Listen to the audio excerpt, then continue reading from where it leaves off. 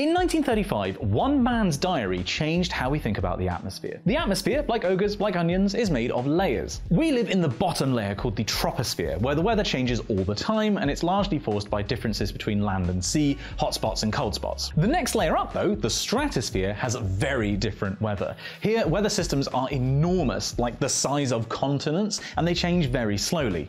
Usually. The stratosphere was only discovered in 1902, and it was originally thought that it just flowed from east to west all the time.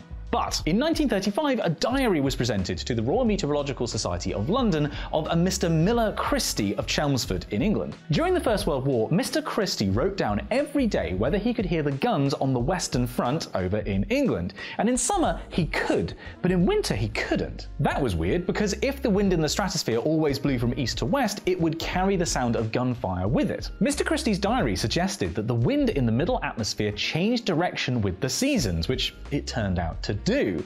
A discovery that was only made with one man's diary and just a little bit of genius analysis.